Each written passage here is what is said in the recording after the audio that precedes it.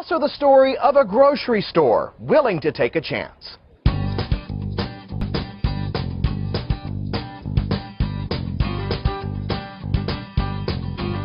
This is the heart of downtown New Orleans.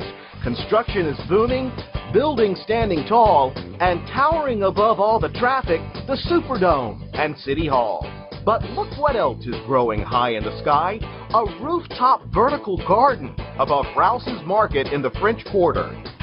Jack Trouting is in charge of the Roots on the Rooftops garden at Rouses.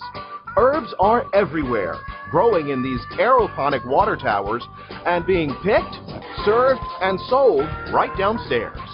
This is the epitome of local. We tracked from Rooftop to the produce department at about 100 steps. So we're as local as it gets.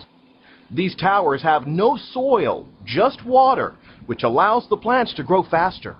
Do you plan on this growing, no pun intended, to other stores? Yeah. We're going to grow up even more. We actually have already put in plans to double the size of this farm. We're looking at a couple of our other locations. Our facility planning for this already would allow us to grow enough vegetables and herbs to support 6 other stores. So we are reducing the refrigeration, the diesel, the transportation of bringing product in from California or from the Northeast coast. Doug Jacobs and Kevin Morgan Rothschild head up the firm offering the vertical plant production systems. Urban agriculture is their business, and growing new methods of farming is their future. Doug, show me how this tower works, because they're actually growing in air and water, right? Yeah, so these are vertical aeroponic tower gardens. At the bottom here we have a 20-gallon reservoir. Water is pumped up the center to a rain cap. There's a shower cap with a bunch of holes at the top, and so the water trickles down onto the roots of the plants. So if you pull this plant out here, you see the beautiful white roots, and they're quite literally growing in air. Doug and Kevin are selling and installing the towers across the country, even in Alaska.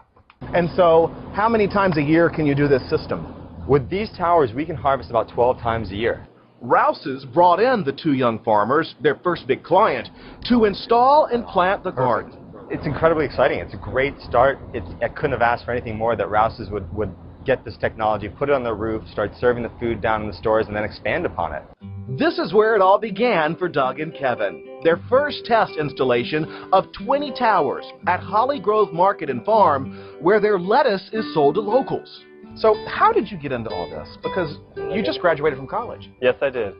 Well, I saw it and I started, I wanted to build my own. I got this manual off the internet and I started, got my friends involved and we started putting together. And then a bit later I met Doug at Tulane through this Social Entrepreneurship Institute, and the rest is history. And now you guys are full swing in business. Yes, it is. We got too many projects on our hands. It's not too bad for a year out of school. I know. It's really important for me as a consumer. So much of the stuff you get in the grocery stores is packed unripe. It's shipped across the country in refrigerated trucks, and by the time it gets to you, it's been 2 weeks out of the fields. And stuff like this, and the nutrients kind of degrade over time. This stuff is cut and it's literally in the market within hours. Back at Rouses, the lunch crowd is packing in. The hottest item on the menu today, pizza, topped with, you guessed it, roof-raised basil.